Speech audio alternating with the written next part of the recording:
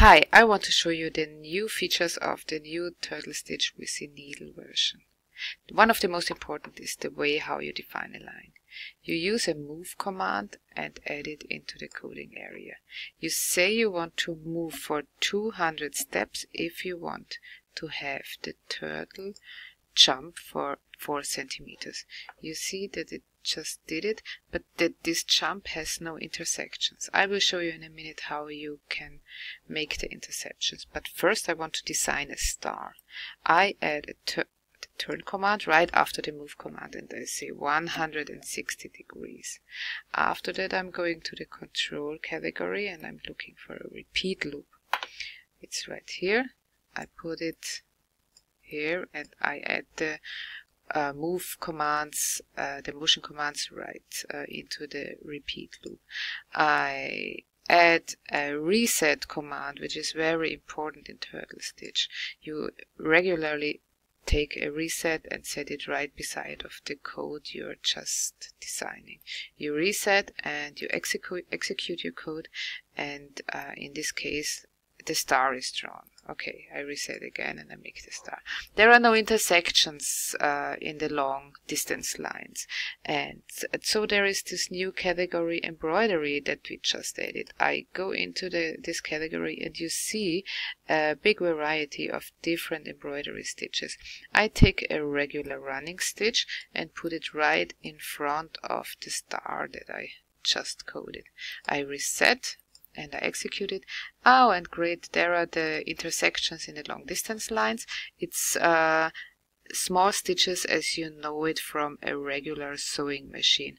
If I don't want to have these regular stitches, I can also decide to use a zigzag stitch and put it instead of the running stitch. I reset and execute it with the zigzag, and the star is drawn quite differently.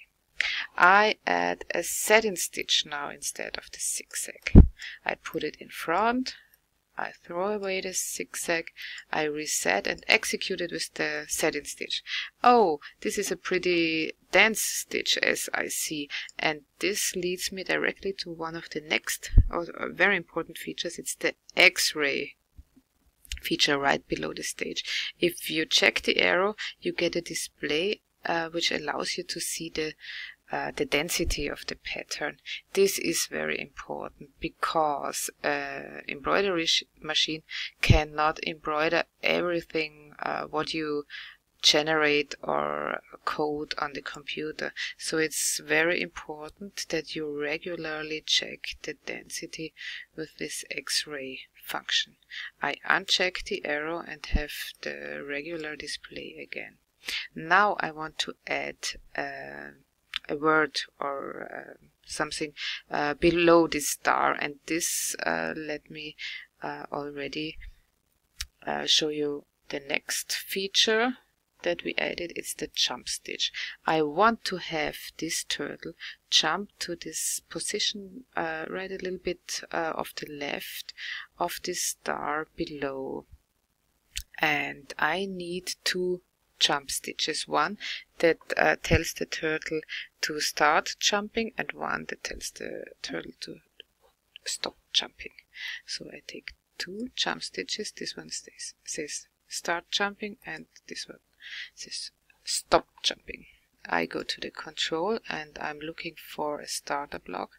I say when number 1 is pressed, start jumping. And then I say I go to the motion categories, say go to X and Y.